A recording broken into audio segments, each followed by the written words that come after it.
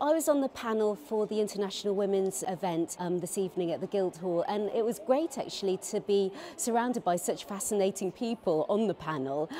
Rachel in particular, it was incredible to hear how down to earth she was, as well as how practical she is to understand the issues, the challenges that women in particular face today. It was really interesting to see the views of women being discussed so openly and so positively as well on International Women's Day. It's so important that we talk about these things. It's great to see how engaged the Labour Party is becoming with business. It's a brilliant thing to see because we are the future.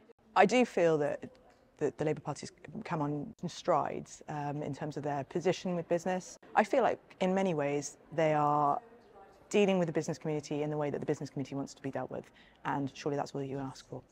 I'm very encouraged by the attitude that I'm seeing from Labour around business.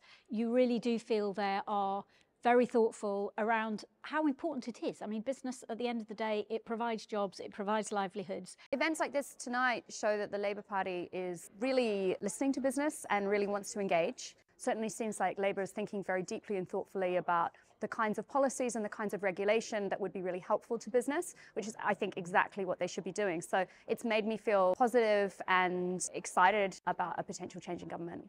I think it's amazing that the Labour Party is showing this level of support for women in business and entrepreneurs and solopreneurs and, you know, women who are starting out in business and founding companies when previously it felt like we were kind of out there on our own, kind of making our own way and figuring it out for ourselves. To hear Rachel speak and say, you know, hopefully that we will get the first Chancellor who is a woman would be absolutely amazing. I can't wait for that opportunity and for something that my own children will have somebody to aspire to.